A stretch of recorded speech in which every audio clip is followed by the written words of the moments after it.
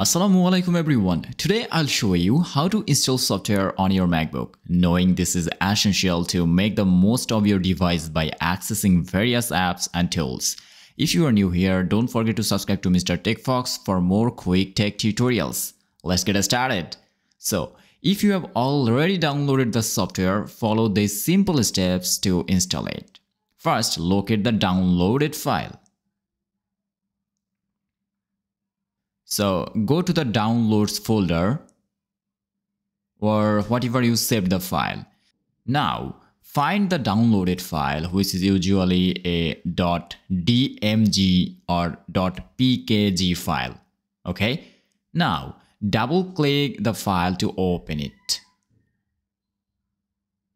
If it's a .dmg file, a window will appear with the app icon and the application folder.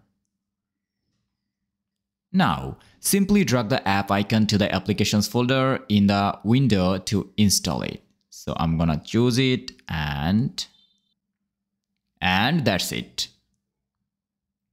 On the other hand, for .pkg files, double click to run the installer and follow the on-screen instructions. That's very simple. After the installation is complete, go to the applications folder. And now double click the app to launch it. If you see a security prompt, click Open to confirm. And that's it. You have successfully installed the software on your MacBook. Enjoy using your new app and don't forget to like and subscribe to Mr. Tech Fox for more quick tech tutorials. See you next time. Allah Hafiz.